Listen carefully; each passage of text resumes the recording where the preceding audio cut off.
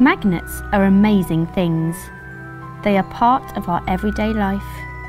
Not only do they make fridges look more attractive, they are also used to make MRI machines, the Large Hadron Collider and other big things work.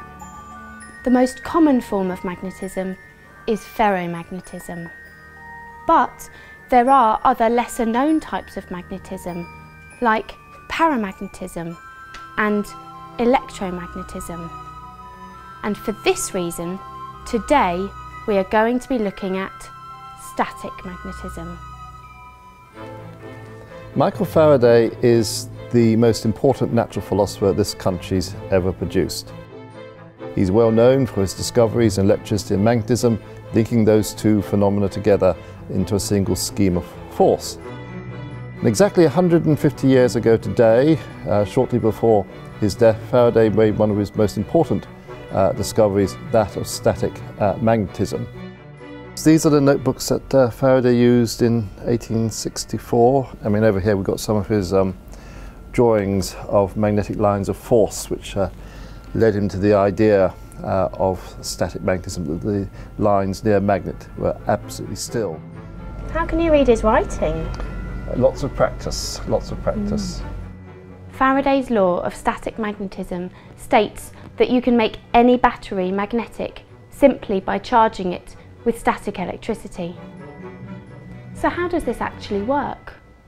All you need to do is rub your battery against a non-conductive surface, like your jeans or this woolen jumper. You have to be careful not to rub in the direction the electric current flows from the negative terminal to the positive, but instead from the North Pole to the South Pole.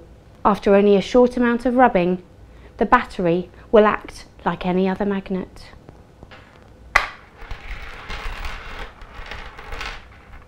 To understand why this happens, you need to know more about the interplay between electricity and magnetism. If two objects are rubbed together, there is a transfer of electrons from one object to the other, creating an electron imbalance, with an excess positive charge on one surface, the cloth, and a negative one on the other, the battery.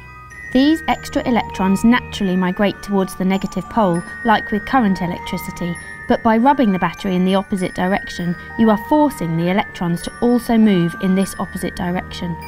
The standoff between these two forces makes the electrons align to a single plane, thereby combining the individual magnetic dipole moments of each electron into a much stronger, combined magnetic field. This magnetic field persists even after you stop rubbing, thereby creating a temporary magnet.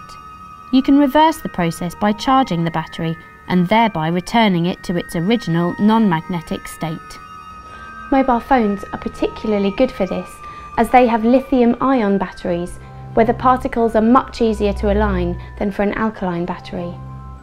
This is a fascinating phenomenon with many potential applications in everything from nanorobots to mobile phone technologies.